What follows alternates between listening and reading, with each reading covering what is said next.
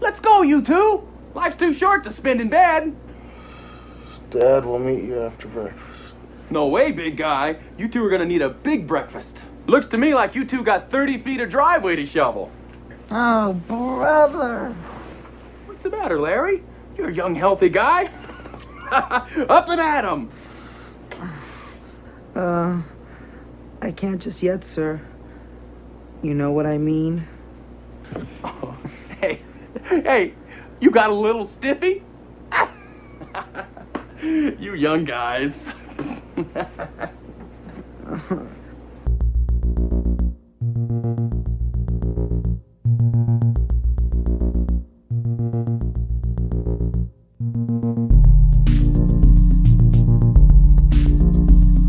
Everything is ready, my darling. Do not be afraid. Soon we'll be together again. This sandwich tastes as dry as hell. L-O-L-L-I-P-O-P spells lollipop. Why don't you just go hand out parking tickets and leave me alone? Stick to something you know about. Listen, my daughter was about your age. Then she met a guy like you. Now she's dead. You should believe in ghosts, P-Brain. He's a closet! Don't hurt me, please! Don't keep me waiting for those onions, Herman! This is all the whiskey you possess? Everyone out of the way of the bulldozer! Hello and welcome to the Doom Show. I am Richard. I'm joined with the original American Screamer, frickin' Jeffrey. Hello. Greetings, Richard, from a small, snowy town in the heartland of America. Oh, no. So, folks, before we even get started, we're not talking about The American Scream from 2012, the documentary about haunted houses. Good film. Good film. I do indeed enjoy that. A lot of very sort of hopeless older men, just whiling their days away. I can feel it. Yeah, we know our kind, right? Yeah. I wasn't no critique, just observation. We meet twice a month. So, the American Scream, 1988, directed by Mitchell Linden, the creator and auteur of this. Yep, that's about it. He did do a little bit of camera and grip work, actually, on things like Lone Star and the Beverly Hillbillies and the Red Hot Chili Peppers Under the Bridge music video. Sometimes I feel like I don't have a bop, whatever the fuck that. Nice. So, yeah, an interesting career. That's what he went to after this, too. I remember when that music video debuted on MTV, and it was such a huge deal. Then we all died. All of us. We screamed like Americans and died. This was written by Mr. Linden and someone named Phil Hopper. Phil Hopper was also one of the... Nope, he wasn't one of the producers. Sorry. He was the cameraman on Kamikaze Hearts. Do you actually know that one? No, it looks interesting. Okay. Is it a punk rock movie? It looks it, yeah. Looks it. Tough and cynical veteran Mitch and her more naive yet eager partner Tigger are a couple of porn actresses involved in an intense lesbian relationship. Doesn't sound punk. Sounds more excitement. Ooh. Kamikaze Hearts, the Jeffrey and Richard story. I just laughed for no reason. I guess I didn't have an out. I had no out there. I outed myself. This was shot by Brian England, father of Robert England. Really? No. Cinematographer, this dude, he shot a lot of stuff. Like Friday the 13th, Part 8. The Supernaturals. Gate 2. My Mom's a Werewolf. Oh, I, Madman. Man. Yeah. I, Madman Man. I, Madman. Secret Christmas movie. Is it really? Ooh, yep. It's like one of those blink and you'll miss it things. Like towards the end of the movie, they just run into like a library or a city hall or something, and there's just Christmas trees everywhere, and you're like, what? Oh, did you mention cheerleader camp here? No, I was about that's to. A big one, yeah. That one and Larry Cohen's Wicked Stepmother. Yes. With Betty Davis and Colleen Camp. Ooh. Oh my God, I love Colleen Camp. Yep. I have a copy of that somewhere. I need to watch that sometime. Mm-hmm. I have not seen it. I just love Colleen Camp's face in the frickin' IMDb pictures. Just her like shocked face. Such a cutie. Indeed. So anyway, I found no trailer for this, but I did find a VHS for this bad boy. And no, I don't own it, but the internet owns it. It's very hard to find. I've found no live listings for it anywhere. Wow. Well, it was put out on Innovid, excuse me, Z Innovid, a division of 21st Century Genesis Home Video Incorporated, which put out things like the Milpitas Monster and Bloodbath, that one with Carol Baker and Dennis Hopper. Just weird stuff. Weird stuff. Ooh, they put out something called Demon Lust. I want to know more. Tell me more. Let's see, Demon Lust. Show me the picture. I think I broke the internet. Hold on. This might be worth it. Oh my God, the cover is hilarious. Just a guy peeping. It's Brink Stevens, so you know it's quality. Makeup FX wizard Tom Savini. Okay. It looks like a big pile of dog shit. But it was also put out by Video Outlaw. Okay. Wow. I've gone to very uninteresting places with this research. Snore. Anyway, the American Scream VHS, the tagline is, "It's a tradition." And here's the plot. That's a question, though. What is the tradition that we are witnessing here? Yes, we will definitely have the answers later, not on this episode. Here's the plot on the back. Everybody's average family, 2 unmanageable teens, a stress-riddled, bumbling father, and his ever-present, of course she's there, whining wife. Meet the Benzigers. They think they're taking a trouble-free trip to a mountain resort, ... Think again. This winter, Wonderland is a perfect setting for the evil rituals and unorthodox traditions that take place. This is no holiday. It's holy hell and no one has a prayer. A bloody transformation of roles turns the tortured teens into adults themselves. Spoiler. Some kids would kill to be adults. These kids may have to. Wow. So that's the back of the VHS tape? Yes, sir. Innovid. Because that's the only thing on eBay with regards to this movie is a original 1989 trade print ad promo, which has basically the same blurb on the back of it. Suggested retail price $59.95. Oh yeah. Wow.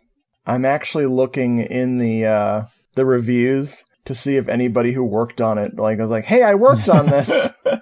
Yeah, sometimes you get that with these ones. No, just awesome reviews. Good job, everybody. The poster art is so great, and this trade ad is telling me that a theatrical size poster is available.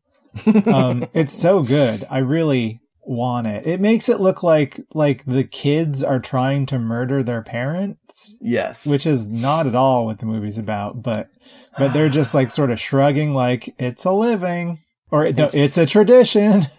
It's got a National Lampoon's look to it, which I think may have been one of the half inspirations. I mean, I don't want to get into 100%. too much. Yeah. I wrote down a lot of inspirations for who the fuck is responsible for this? Like the car sing-along is very much trying to be National Lampoon's Nightmare Vacation. Like, oh my God. Right from the start, for sure. the grossly comedic tone at points. The tone of this thing is all over the place. Oh boy. We're going to talk about that. The movie starts with some nice, long, drawn-out credits to eat up runtime. This is an 85-minute movie, and they are milking it with the frickin' credits. It goes on forever. Well, the music here is done by a man named Richard Cox, and this opening title theme kind of sounds like a drunken, sleepy Law and Order theme. That's kind of what I said. I said it was TV medical drama music. Yes, but again, sleepy, and it had a few too many. Did you see what else the music Richard Cox did? No. He was the composer on Slumber Party Massacre 2. Wow. I mean, granted, I don't really remember much of the actual score from that because the soundtrack is so good. Ditto. Yeah, but good work, Coxie. I'm way overdue for a rewatch of that. I haven't seen that since my first time. Oh my god, I love that. You've only seen that once? Yep, just that once, and it blew my fucking mind. Yeah, it's the best. Loved it. It's so good. So we cut to. Well, let's talk about Can we talk about some of the cast a little bit? Yeah. It'll help us stay sorted out as we're discussing this shit. Yeah. Let's start with good old Ben Benziger. Ben Hansmar. Yes, the father. So he's an actor. Yes, he's surprisingly, I really thought when I clicked on his credits, it was going to be a lot longer. He seems like one of those character actors that would just work a lot doing weird shit. Like, you didn't even know it was him. But no, he didn't really work that much. More of a... I mean, his best role is clearly the puppet performance of Theodore Rex in the film Theodore Rex. Is that the Whoopi Goldberg? Oh, geez. You bet it was. I've never seen that. The most expensive straight-to-video movie ever made because it was deemed inappropriate to be released in theaters because it was such a disaster. He also did a lot of the puppet performances in Dinosaurs, the TV series. Oh, wow, this is so cool. Anyway, was he not the mama? He was Fran Sinclair, which I think is the mama. God, they made it look like him, too. Yeah, so he played like, if you look at the character, it sort of looks like the actor. Mm-hmm. Yeah. Well, he's got like a Matt Frewer vibe. Max Headroom. Oh, yeah. Yeah. He looks a bit like that. Not in much, unfortunately, but he looks it. He looks like somebody you've seen a lot. You're absolutely right. But he plays the dad, the bumbling dad. He's really charming in this. When he's like, oh, fiddlesticks. Well, he does that. He's very like old-fashioned, like 50s dad, but then he also tries to keep up with the cool kid lingo, and he just embarrasses himself. It's good. It's good. Oh boy, I love him. We got Jennifer Darling, who plays his lovely wife, Barbara. And when you click on her IMDb profile just has a giant CGI Garfield with his hand splayed open.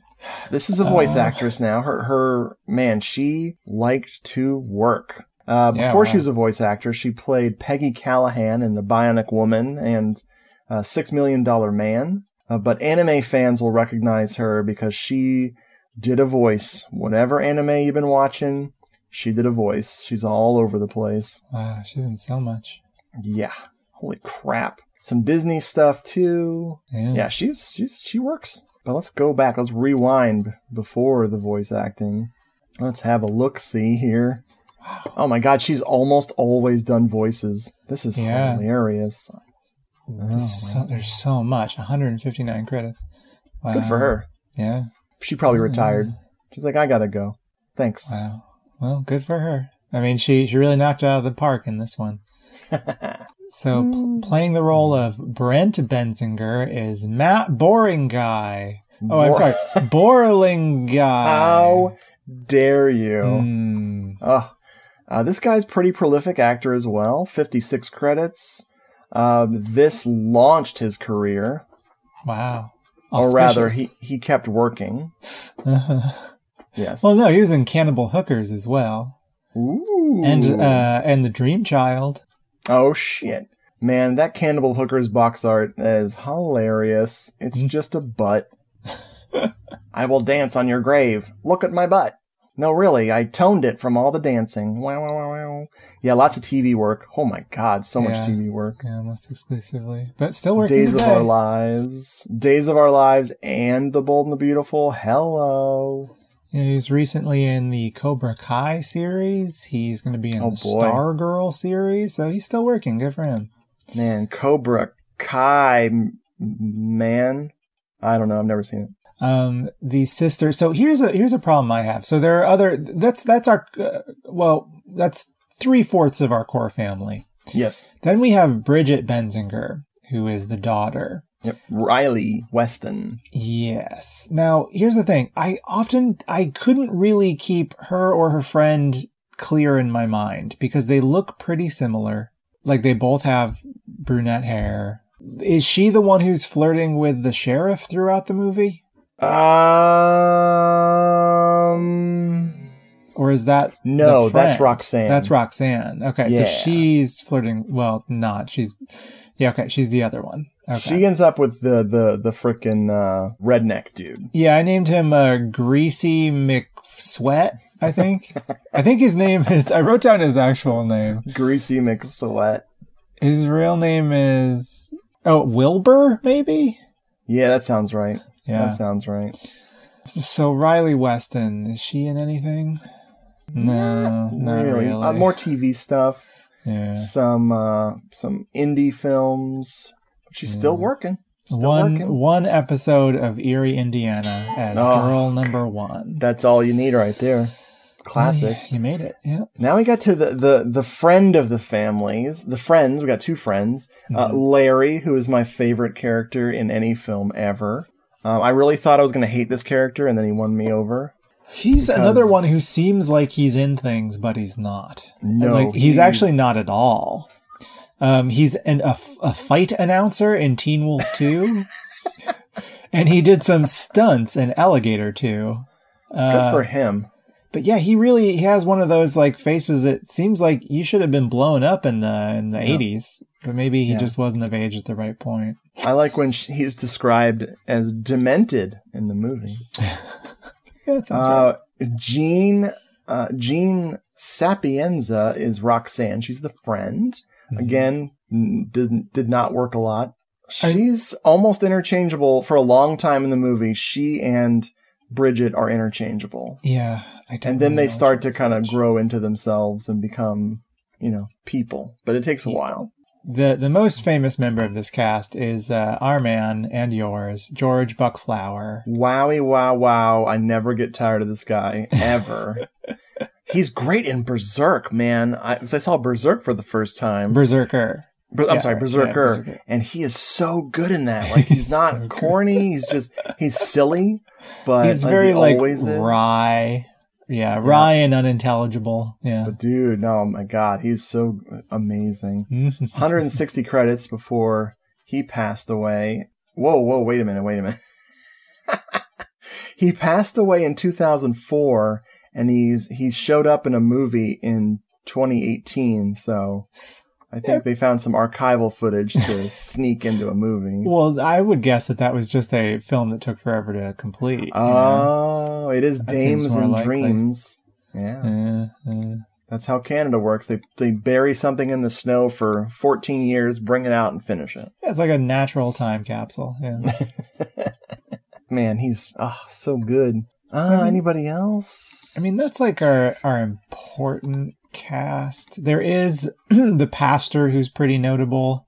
Yes. Played by Blackie Dammit, which is a great name. Blackie Dammit.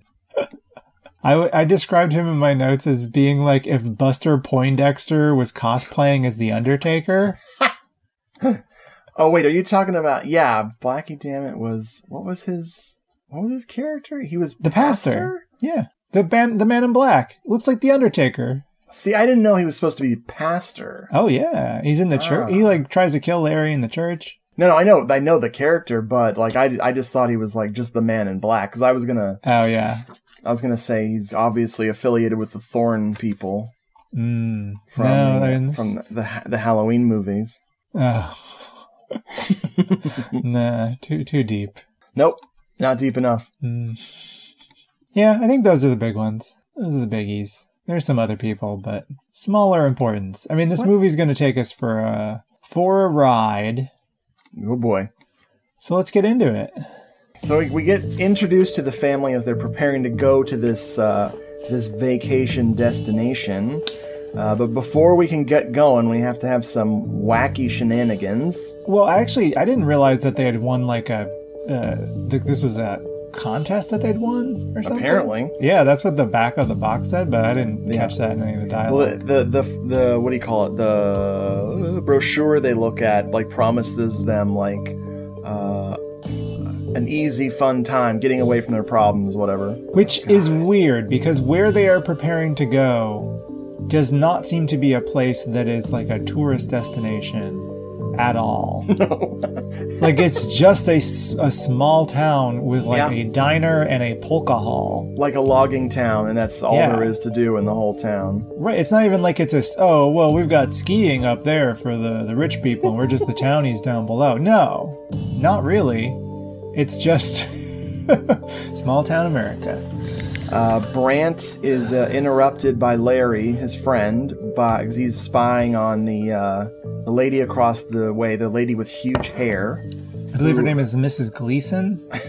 She has sex with the mailman every day, according to Brant. Rain, sleet, or snow. They're doing it. And this mailman is disgusting. He's a male porn star. I mean, come on. Get it? Male. Yeah, I gotcha. Postman. How hard would it have been for them to just cast someone who is like a handsome hunk of a mailman? No, this is like this greasy, mustachioed. You were unavailable, my friend. Yeah, I guess I was that day. So Brant the rocker, as I wrote to him in my notes, he's wearing a t-shirt that is homemade that says Octung Kmart shoppers. That's actually awesome. Fucking blew my mind when I read it. I was like, what? He also has a cardboard standee of Mel Gibson as the Road Warrior. Yes! Yeah. He's cool. That's it. The That's room his is whole so bare. aesthetic. Yeah. Well, Larry helps him out by stealing his, he checks the mail for the Benzigers and actually steals his report card. To help him out. Because apparently it's bad. But you know what? Go ahead and give them the freaking bad report card. Do it. Because these parents are way too sweet. Lietta called them a pair of Who's from Whoville. Yeah. Oh my God. They look at like without even the makeup, like the prosthetics. Yes. Wow. Yes, just cast them in the fucking. Damn. Oh boy. Larry also gets a glimpse up, an accidental but then happy glimpse up somebody's long. I'm guessing Roxanne. T-shirt. Maybe Roxanne. Maybe. I don't know. They look identical. Dude, I hate when people are like that, when they're like, dude, I couldn't tell who anybody was in the movie. And I'm like, well, just pay attention.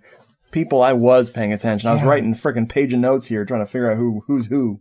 I mean, if they're standing side by side, I can tell which one is different. But at this quality and with that big a hair, I just can't tell. I can't tell. Vinegar Syndrome.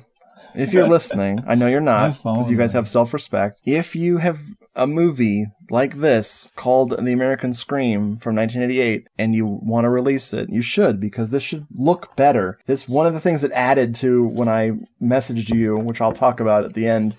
Part of my pain was watching this shitty copy.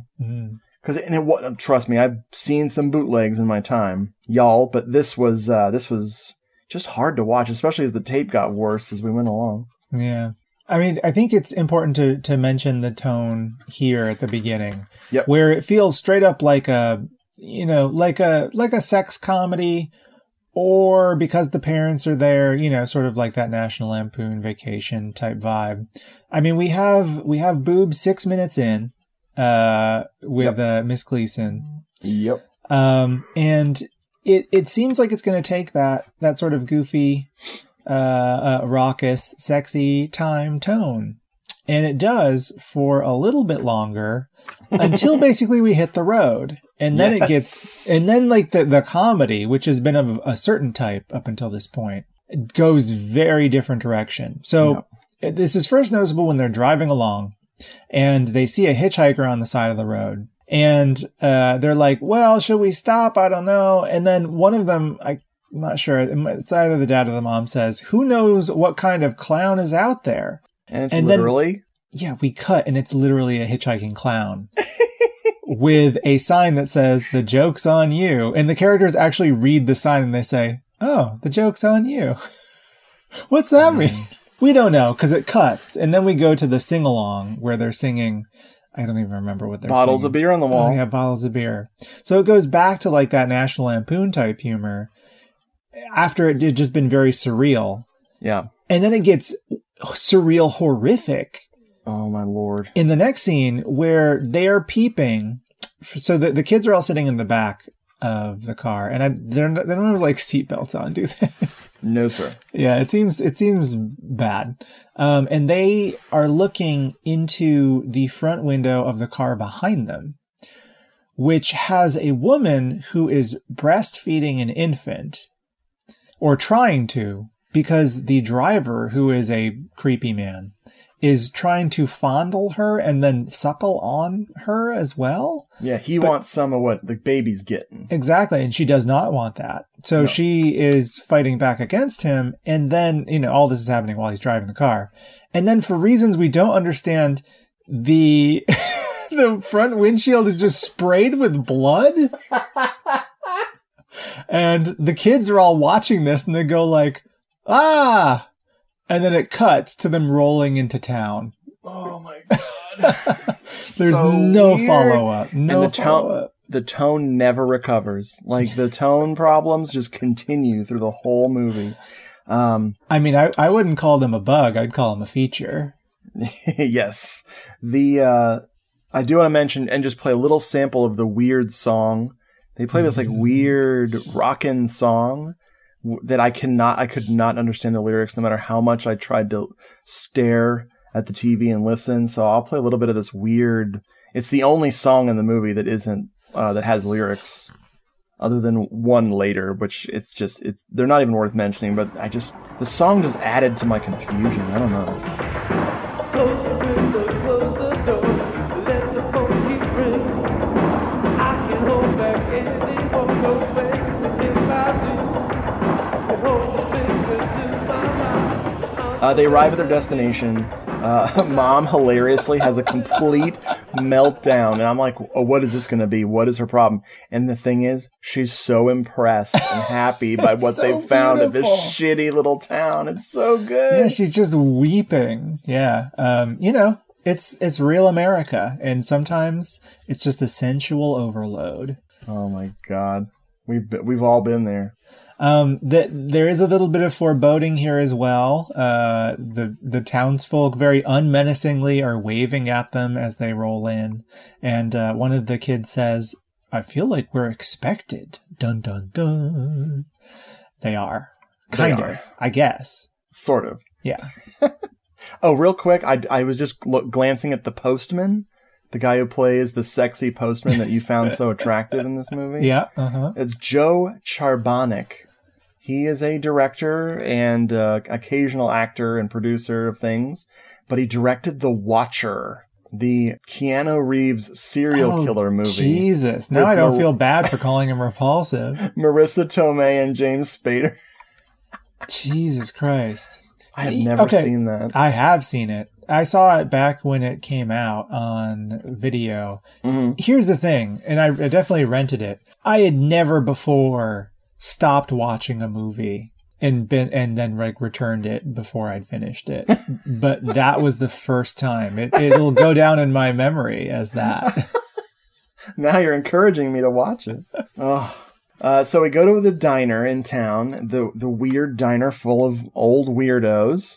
Yep. And that's when we see good old George Buckflower arguing with the waitress who doesn't want to give him any more cholesterol. Mm-hmm. And doesn't want to give children coffee either. Oh my God! They want to give hot chocolate. Hot chocky. Mm. Which honestly, I would not fight that hard. I'd be like, okay, I would just pour some of my mom's coffee into my hot chocolate, and I'll be good to go. So this scene is going to get really crazy in a moment, but before that, there's a dialogue exchange between Brent and Larry, which is insane.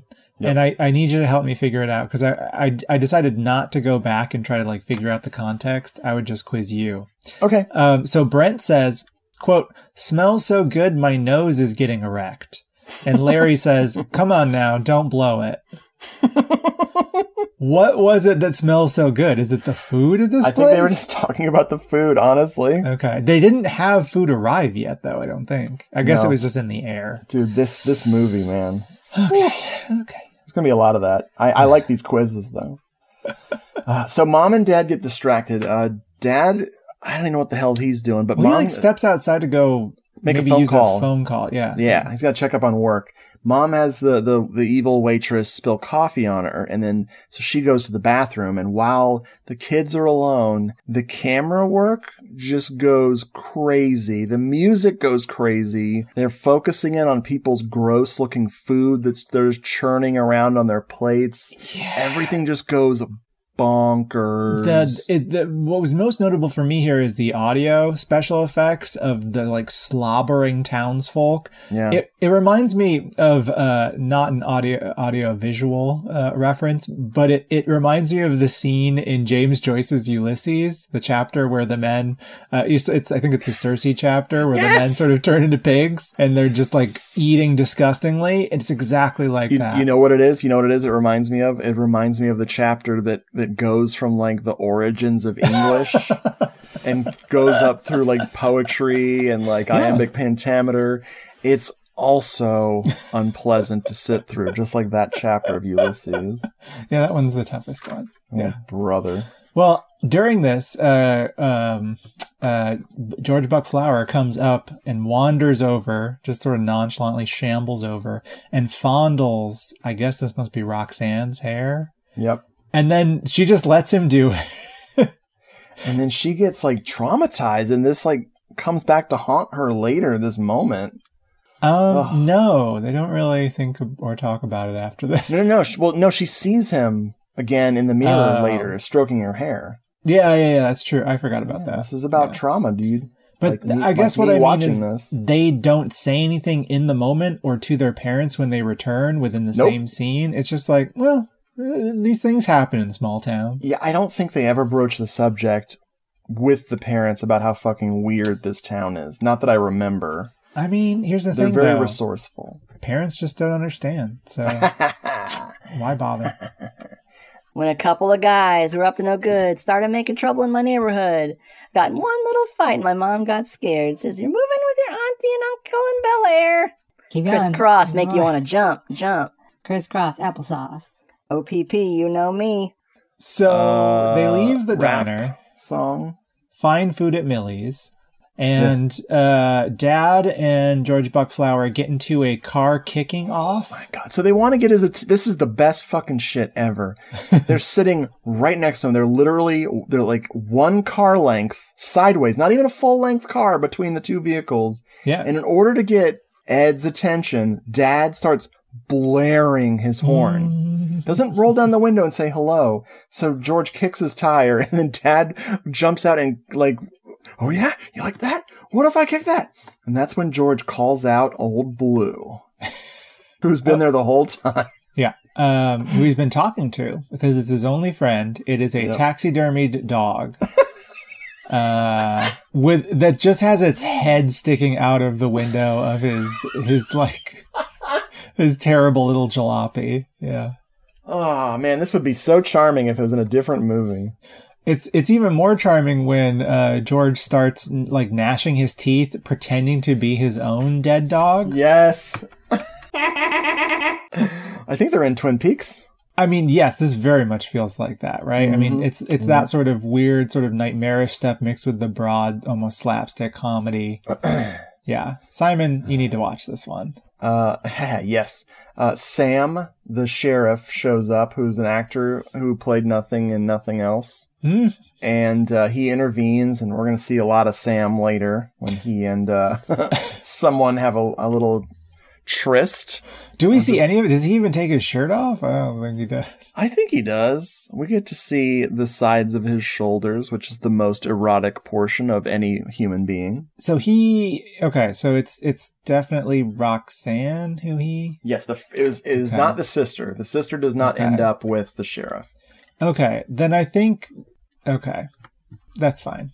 We could both be wrong. We could both be talking about two different films. Anyway, the important part is that he's like 45 years old. Yes. But he's the youngest guy in town. I mean, yes, that is actually true. They make note of that. Oh, boy. Little detail to keep in mind. He does diffuse the situation by saying that George's whole family was killed in a car accident. He has a metal plate in his head now, so he doesn't like loud sounds like a horn beeping. He also has, quote unquote, the eyes of a child. Aw. No, the metal plate is why the Tommyknockers can't get him. Ooh, there you go. It's a feature, not a bug. Same. So they finally get to the cabin where they're going to stay, and Larry and Brant almost get into a fight over who's going to have the bed, because Brant just is so sick of Larry's shit that he just prefaces it with like, look, dude, I'm going to kick your ass. You're not taking my bed. That big, nice, comfy bed is mine. Da, da, da. And then Larry goes completely batshit crazy, pulls out a butterfly knife, which he whips around, which is pretty much all they're good for, and then frickin' puts the knife to his throat and is like, I'm gonna cut you, motherfucker! I'll cut you.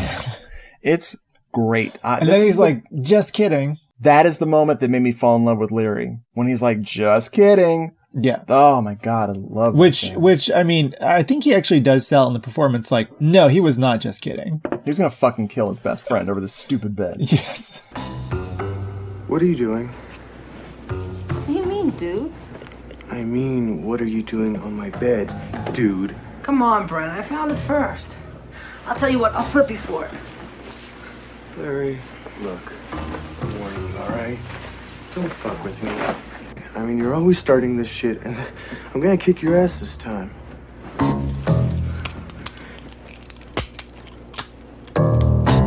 Don't fuck around, man. I'll cut you so fucking fast you never seen it coming, motherfucker.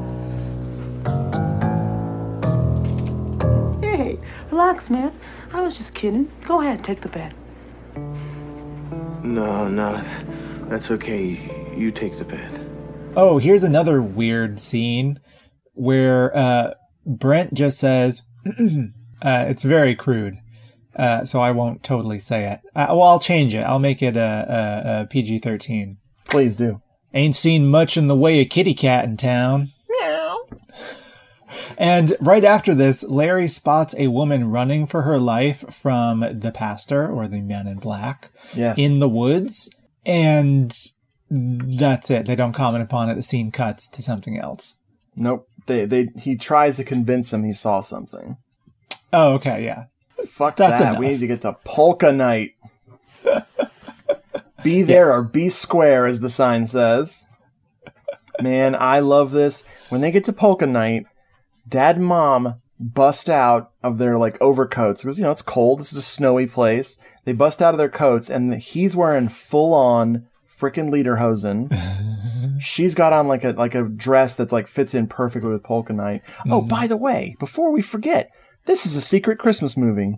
Is it? All of the decorations on the windows at the diner all say Merry Christmas. Oh, wow. It's decked out. I just remembered that. So there you go, Perfect. folks.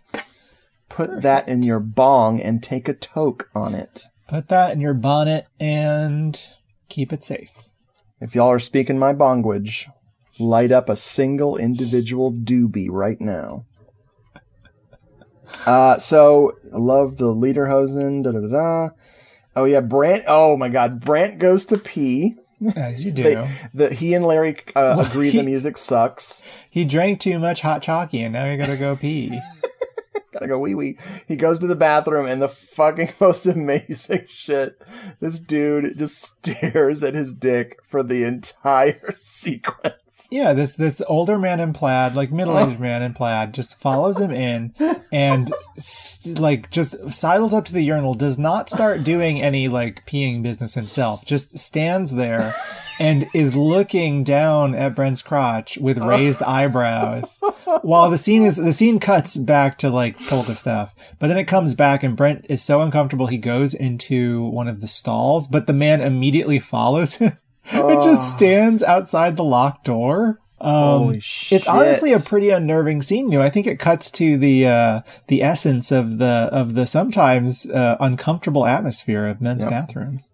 If you're trying to lose a few pounds and butter is out, you're gonna love this. Molly McButter. Now you can shake on the taste of butter for just 4 calories. Molly McButter. New Molly McButter natural butter flavor sprinkles. The taste of real butter with only 4 calories per serving. A very wholesome, 100% natural 4 little calories. So indulge yourself. Molly McButter. You've got Molly now. So Larry saves the day because the guy kicks open the door, which bloodies frickin' Brant's nose. Larry tackles the guy. They fight. He's about to get murdered. Larry is about to get strangled to death. And Brant kills the guy with the toilet tank cover. And I wrote in my notes, seriously, what is this movie? Yeah. What is going on in this fucking movie? Well, meanwhile, Sam, the cop, and his buddy, the greasy guy, take Roxanne and Bridget and go off to a strip club. Well, that's how you schmooze them. They go off to the Bang Bang bar. Wine and dine. The bada bing. Okay, so I gotta go back a little bit because the order of events in this this scene, the sequence I'm gonna call it because it's more ambitious than a scene. When Larry saves him is bizarre because it all happens like within an instant. This man forces open the stall door and it knocks Brent on his ass into the toilet water. Yes. Real gross. But then Larry is just there immediately jumping on the guy's back. Mm-hmm. And then, yeah, I guess somehow Brent got a bloody nose there. But at the end of it, the door hit him. They jump to the conclusion, somebody's trying to kill us, man. That is not the conclusion that I would jump to based upon what he just experienced in this bathroom. Someone is trying to I don't know, hook up in the bathroom maybe, but kill you? Whoa. I just don't know. I just don't know what's happening. Dad also at the once Larry and Brent leave the head, as they call it, the bathroom. Yes. They are polka mosh pitted. Yes. And Dad says, "They're slam dancing, honey." And the mom says, "How cute." It is weird. They're trying to leave and they can't. But instead of like focusing on it, like showing like this weird like artsy scene of them, like a darkly comic thing, like in a artsy movie where they would show them trying to leave and like the film of their uncomfortable faces and sweating and like getting bloodied. No, they just literally show them having difficulty leaving, make a joke about it, and then we move on. It's so weird. So they want to go find the girls. So they go, like, well, there can't be that many places in this town. Let's go to the strip club. At the strip club, I'm going to play this commercial because I'm very curious. I was wondering what Matilda Bay is. Apparently, Matilda Bay is a wine cooler. But then the slow motion takes it over. Okay. This is fucking weird. So strange. So Brent and Larry are standing outside of the strip club because they just decided not to go walk in the door, I guess. They are miming banging on the windows of the strip club, trying to get the attention of their sister and friend, right? Yep. And I guess maybe the sheriff. Well, no, they don't seem to like ever want to talk to the sheriff. Okay, so problem here. Number one, why are they simply miming banging on the windows rather than actually banging on the windows? Or going inside. Number two, what kind of strip club has windows? Yes. The other weird thing is that, well, they're trying to save them because the sister and her friend are sitting there and Greasy and Sam, the sheriff, are walking towards them with a broken bottle because they were just breaking up a fight. These two guys were fighting in front of the jukebox because one guy claimed he knew some famous guy, and then he admits that he only saw him on TV, and that inspired this fight. Mm. So they break up the fight, and they have this broken bottle. They're walking towards the girls, and then it's just like the most punishing slow-mo ever. You could pause the VCR, and it would be faster than this slow motion. I was watching this at like 1.2 speed, and it was still very slow. Whoa, wait a minute. What do you mean? You watch these movies like on fast forward? When I'm taking notes, yeah. Oh, so you'd seen it before? Yeah. Okay. Yeah. I don't want to hear it, and you don't ever tell me you do that again. I don't like that. That's not fair. I watch this shit in real time, motherfucker. That's your mistake. Next time, you and I will watch everything at 0.75 speed. We'll watch everything. Slow it down. Or in the case of this movie, 0.0001 speed. Listen, I'm a thorough preparer, and sometimes that means you gotta cut corners. All right. I am a thoroughbred horsey. So, there's a guy coming after a man with a baseball bat or just a rake or something. I don't know what. But he's going to kill good old Larry and Brant. And then he gets beheaded. He gets beheaded by Ed. Our turns out he's a hero of the movie. This is George Buckflower we're talking. Yes. I don't think we've actually said his name. Yeah, he's Ed. And the head goes flying through the air and lands on some spikes and smiles at the girls. Yeah, okay, so, it's so confusing. Where are these spikes? I don't know. What are these spikes? But they did a reverse shot where they had the head on these spikes and then whipped it away with the strings and then just ran it backwards so it looks like it really awkwardly lands on the spikes. Yeah, it's great. Yeah. Well, the girls see this, they run away into the forest, and they bump into the boys who are also in the forest. Then you would think something would happen there, but nope. They talk for a minute, and then we cut to the morning after. Where we get the most important scene in the movie. The audio from this will be at the beginning of the episode. I guarantee you. This is Larry's little stiffy. Yeah. That is what Dad says when he is going in to wake them up in the morning. As if this movie needed to be weirder tonally. So Larry is pointing out, as we've sort of gotten the idea, that there's no kids in town. The man in black, the pastor, shows up to give Larry back his knife, which I guess he dropped at some point, yes. though he didn't use it. What else Dad falls apart. Oh yeah, Dad falls apart. That's a good scene. So Dad wants them to shovel snow. And as he's talking to his son, this disgusting amount of snot, it just goes body horror for no reason. Like snot pouring out of his face. Like this impossible amount of snot is pouring out of his face. Then his fucking ear comes off. Well, we get a good visual pun at the beginning where Brent says, "Spit it out, Dad." And he says, "Sure, son." And then he spits out a tooth. That was so weird. This movie, man. Because I can take weird, obviously. And I can take stupid, like, parodies of horror films. And I can take, like, artsy stuff. When you put all three of them together, my mind just doesn't know what to do. This is very, very, very... So, yeah, because in any other movie, you would see a scene like this where, his dad starts bleeding from the top of his head while he's sitting there talking normally and be like, oh, this is like a weird dream nightmare scene. But when you're watching this movie, you think, it's just really happening, I guess. Yeah, exactly. Yeah, or establish that Brant has hallucinations. That's the way they could have played this. They could have played it like Society, where you see all these hallucinations, and then it turns out that, holy shit, this shit's happening. And that's kind of how they want to play this. They have it be just like, Brent's vision hallucination, but we don't know why, like what's causing it. Yep. Yeah, and it doesn't recur. It doesn't come back, So Larry and Brant are shoveling snow as they're supposed to shovel this really long driveway as part of their vacation. And they get into a shovel fight. they're arguing over God knows what, and they start fighting as Larry's a little bit of a spitfire there. It goes a little fucking crazy again, and they're fighting. And that's when Ed, Buck Flower guy, shows up. Mm-hmm. And I'm about to fall asleep. This is my first viewing. Last night was my first viewing. And as soon as we get a flashback to what happens, quote unquote, to Ed's family, the next thing I know, there's people bleeding. The camera has fallen over sideways, and we're watching someone get murdered. And Leetta goes, "Are you asleep?"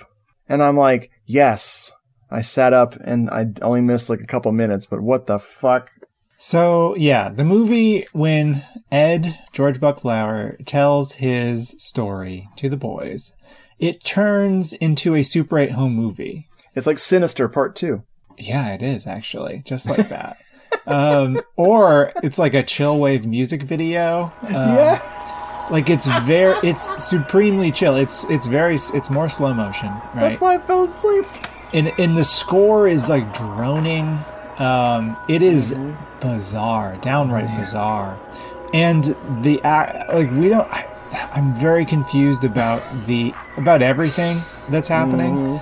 But like I guess the perspective is like he's holding the camera, George Buckflower, and then we're seeing his family being murdered, but we don't really know by whom or why. I'll tell you what. You know what it feels like? It feels like the director had this is a home movie he made. Like it's like he wanted to shoot like a found footage style movie back in the 80s. For sure. Yeah, it feels like a short film. Exactly. Or just like some test footage, because the dog in it is not his dog. It's a different dog. It's like a golden retriever. Yeah, it's so weird. Like, do we know any of the actors in this scene? Are they people who are not in the movie otherwise? Ooh, that's a good question. It's hard to tell because the footage is so shaky. But I was wondering if any of them... None of them are credited as anything. Okay. No, wait, I'm sorry.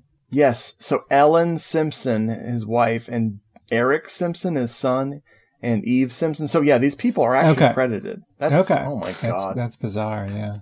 Okay, so that happens. And then the villagers come out of the woods to shoot George Buckflower in the scalp. Not in the head, but in the scalp. Yes. And then we cut. Oh, yeah, this is good. Because the girls are walking and chatting in the woods about nothing of importance. Yes. And they run into the breastfeeding couple from the opening of the movie. Yep. Who are lovingly wiping barbecue chicken wing sauce into each other's faces. I guess, are they supposed to be eating the baby? Yes, they're supposed to be eating the baby. Because they find they're doing, this is the best thing ever, they're doing snow angels in a fucking graveyard. Which is like, that would be a great reveal in a really dark comedy where these two friends are doing snow angels and it pans out and they're in the middle of a graveyard. Perfect. But they find a baby doll, like literally a doll, not a fake baby, a doll. Yeah. And they freak out and they run. That's when they see the lady and her husband, presumably her husband, eating the child. And so barbecue sauce. That's great. Wait, delicious. But is the doll supposed to be the actual baby? They react to it like it was the dead baby. Seriously. Because you don't give like an infant a baby doll. They can't play with it yet. No. Yep. Oh man, that's weird. So it cuts back to Larry and Brant burying the dead Ed, and they use Old Blue as the marker, as a grave marker, which actually has a great joke that pays off later. I was really surprised. That made me laugh out loud later. Then the truck ride happens, so... Yeah. The girls sneak onto the back of a truck filled with hay, and they go for a ride, and they're just talking, and like, not cuddling, but like, like friends would just like stare into each other's eyes while they're talking, like you and I have done on many occasions in the hay rides. Mm-hmm. And and then it's such another scene that my brain cannot comprehend, because it turns into this sweet, but, tinged with a little strangeness of them riding off into the fading light of the day. And the car that they're filming, like the car that the camera is attached to, starts to slow down, and the scene is fading to black, and the car is slowing down, and pretty soon the girls are out of sight, and it cuts to black.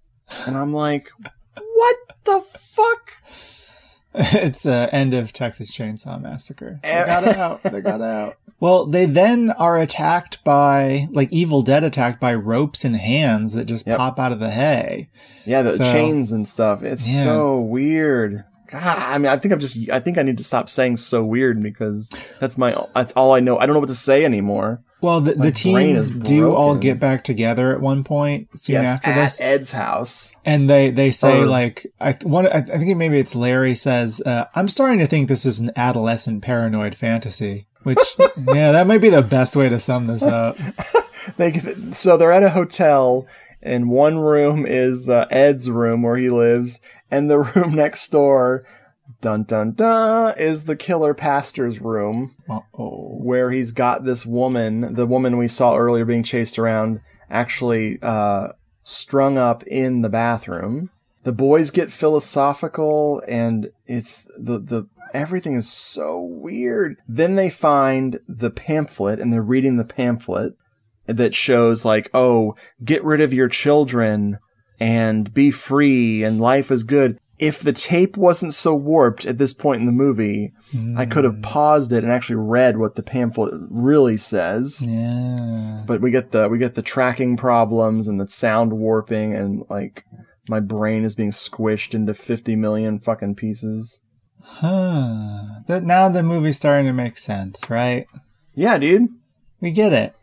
It's all coming together. Yeah, dude. That's a good movie. Oh, boy.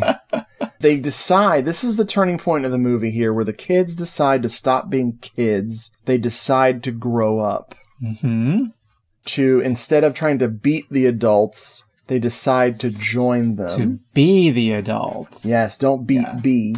And this, I love this whole thing. Like, now the girls dress up like proper young ladies to go back to the bar, the old hoedown. Frickin' Brant puts on a poncho, draws a little mustache on his lip, and he's going to go and pretend to be the musician that they're waiting on. He's going to be the guitarist because he has his heavy metal guitar he's going to whip out. And then frickin' Larry dresses like the preacher. This quartet of weirdos is so amazing. The girls' plans aren't as good. Basically, Roxanne's plan is to fuck the sheriff. Mm-hmm. And Bridget's plan is to murder the greasy guy. Mm-hmm. Wonderful. Oh, before I forget, the joke was with the dog. Mom and Dad are driving past where they buried Ed under and put the dog as his gravestone. And it's because it's covered with snow, they think it's a snow dog, like a snowman. I've never seen one in that shape before. Mm-hmm. That made me laugh out loud. That actually made me laugh out loud. They're simple parents. So we go to the bar where we have our little showdowns of sorts. Mm-hmm. Where Larry starts drinking with the pastor, the evil pastor. Brant starts playing heavy metal guitar. Frickin' what's-her-face has sex with the sheriff. And then the other girl shoots good old greasy guy with a shotgun.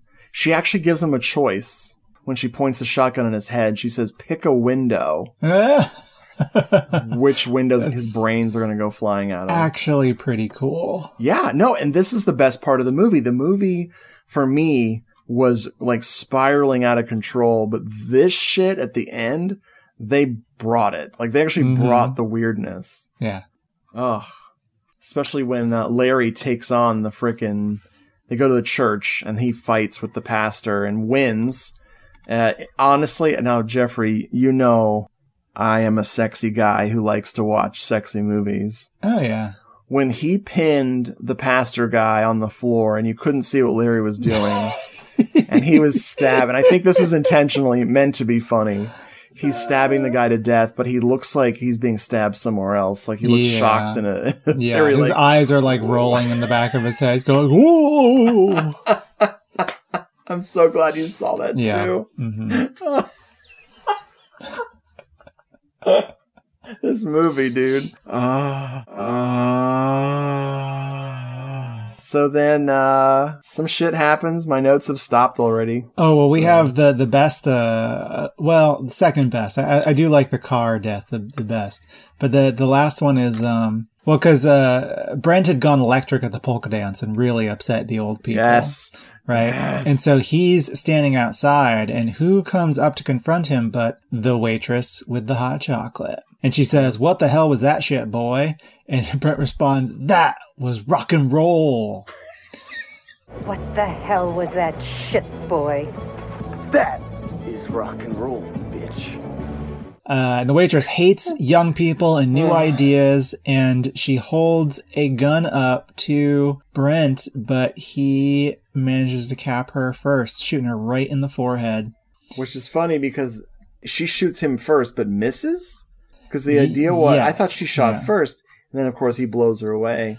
But man, what a statement. Well, I mean, she is shooting him from 3 feet away. There's no reason she should have missed. I know. But he falls down like he got shot. It's a fake out. Yeah. But man, what a statement. But can we talk about Brant some more? Can we talk about this actor some more? He's like, oh my God, he's like a freaking cardboard, like a dirty cardboard box, like glued together in the shape of Johnny Depp around this era.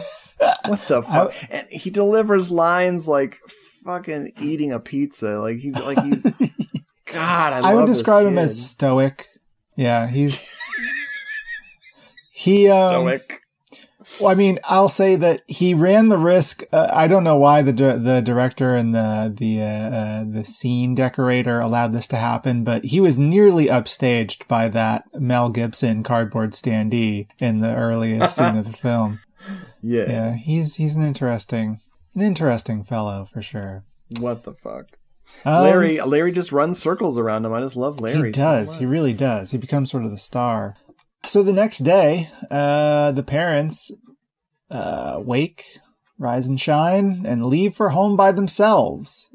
And I guess we're supposed to either believe that they were trying to get rid of the kids, or they just sort of got sucked into the weird, brain hypnosis of this town and don't remember that they have kids to bring with them. But they leave without their kids, and they seem perfectly happy. Yep. Our final scene is at the diner, where we see that Brent is the sheriff now, right? Yep. Larry is the pastor. Mm-hmm. One of the girls is the waitress, and the other is, I don't know, somebody. But that does make me wonder, what happened to the sheriff? Yeah, they don't. She had sex with him. She took away his male power. Oh, do you absorb him when you do that? Yep. Yeah. Okay. So they are the adults now, right? Oh boy. And credits. We're done. As the credits roll, we get a Randy Oldman song playing.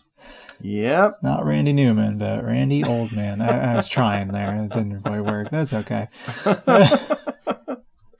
That's our film. That's our film. Did you scream?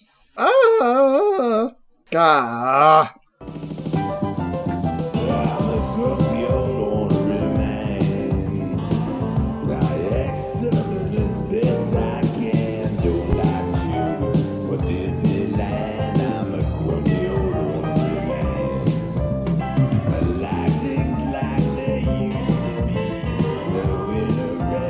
I'm just going to go first and talk about how we like this, if that's okay with you. Go ahead. I got something to say. Oh, boy. This was 85 minutes that felt like 210 minutes. A lot of it, honestly, has to do with the quality of the copy we've scored of this fucking movie that sounds like we made it up. This is a real movie. This was taxing to sit through. Had I not been taking notes, that would have helped too. I wrote in my notes, watching this made my face hurt. I love the tone, whatever it is. I love the message, whatever it's supposed to be. It's jaw-droppingly insane, confusing as fuck. It reminded me of Horror House on Highway 5, another movie with terrible tone problems. Mm-hmm. Although not related at all. That's the only thing I could think of. I asked you, because I couldn't remember what titles of any movies were. I was like, how did you find a film weirder than Runaway Nightmare?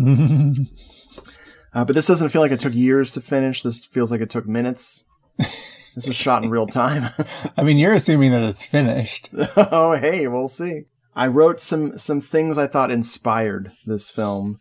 Definitely David Lynch inspired these guys. John Waters, I think, inspired these guys. Like Polyester, maybe. Yes, National Lampoons, like we discussed earlier. But then, somewhere along the way, Roberta Findlay stepped in to be their muse. But that might just be because I watched Primeval again for the first time in a long time right before this. I like this movie. I would actually watch it if it gets a proper release someday. Yeah. I would never watch this copy again. This abysmal VHS rip. How about you? Here's hoping that it does receive the release it deserves. Totally. I mean, I think that it would definitely help.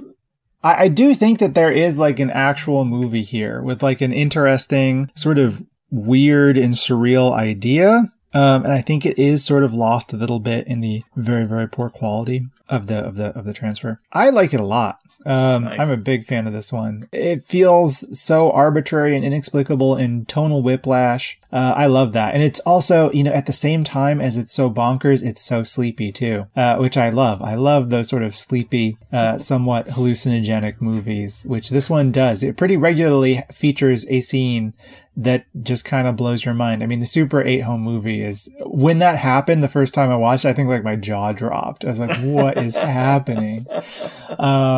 Yeah, I'm a big fan of this one. I stand for it. I hope that it does receive that release in some form or another, or that somebody listed on eBay and I can just buy my own VHS copy. I'll be happy with either result, but I think more people should see this for sure. I think most people will hate it, and that's good. I think they should. Nice.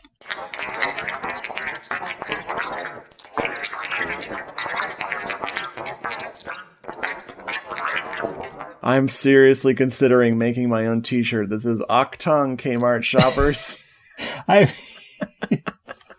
Any handwriting will be better than his. Yes. That's glorious. Yeah, it looked like he made it with shoe polish in his freaking hand. Yes. Classic. Oh, you know what? He looks like he smells like shoe polish. And tastes like it. Ooh. Ooh. Well, Jeffrey, thank you for picking this. I don't know if I picked it. I told you I watched it and that it was great, and I think you just added it to our list. So I'm going to blame you. Here we go again. We can never figure out who's responsible. But I'll take credit. I'll take credit. It's a great movie. Do. I love it. Anytime you love it, I get scared now. Yeah, I mean, I don't know why you would agreed to this. It always comes back to being my fault. Yep. So, folks, thanks for listening. Please scream only in American if you can. Yes. Get your hot chalky. Did you say hot? Did you say hot topic? Get your hot chalky. Go to the hot topic. Hot topic, land of the free. Hot topic for you and me.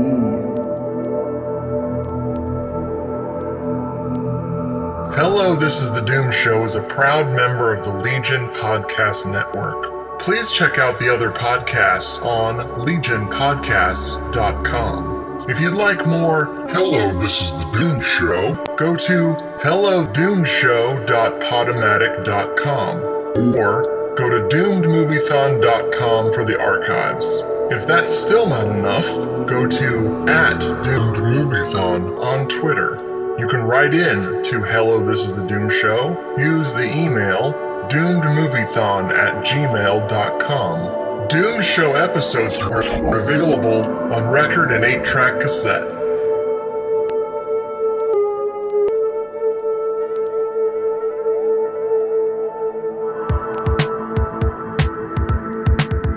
If you enjoyed this show, then make sure you check out the other great shows on the Legion Podcast Network, like Cinema Psyops, Cinema Beef, Devour the Podcast, Duncan and Bo Come Correct, Exploding Heads Horror Movie Podcast, Friday the 13th, Get Slayed, The Hellming Power Hour, Hello, This is the Doom Show, Hero Hero Go Show, Kill the Cast, Underwater Kaiju from Outer Space, Jerry Hates Action, Legion After Dark, Mental Health, Obsessive Cinema, Discourse, Pick 6 Movies, the podcast by The Cemetery, the podcast on Haunted Hill, the Psychosemantic podcast, Rick Radio, House of Wax, Dude Looks Like the 80s, Rabbit and Red Radio, the Shadecast, Short Bus Cinema, 2 Drink Minimum Commentaries, the VD Clinic, Who Will Survive Horror Podcast, and Witch vs. the Doomsday Clock. With such a wide spread of shows, there is guaranteed to be a niche for you to fall in love with.